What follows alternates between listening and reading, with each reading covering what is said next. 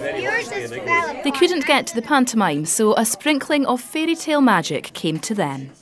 These children were today treated to a visit from some of the weird and wonderful cast of Cinderella, currently playing at Aberdeen's His Majesty's Theatre. Some of the children might not get home for Christmas, and they might have spent many weeks in here actually, and they're sort of making snowballs and cutting out snowflakes and just getting into the Christmas spirit. So I think this will have made Play Day a little bit extra special.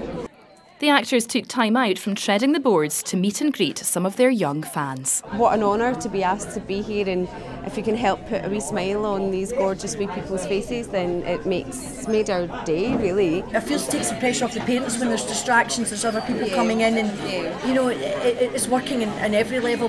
Aberdeen pantomime veteran Alan McHugh has been coming to see youngsters at the city's Royal Children's Hospital for 16 years. A lot of these kids are in here 24/7 and they're seeing the same faces, the same people day in, day out, and even for us just to walk past, a different face, dressed like this, a bit of colour, something different, it really lifts their day. Today's visit proved a hit with parents as well as the children. She's been a little bit bemused with all the different amazing characters, but they've all been so lovely and kind, and coming over and speaking and engaging with all the children and taking the time. It's been fantastic. Louise Hosey, STV News.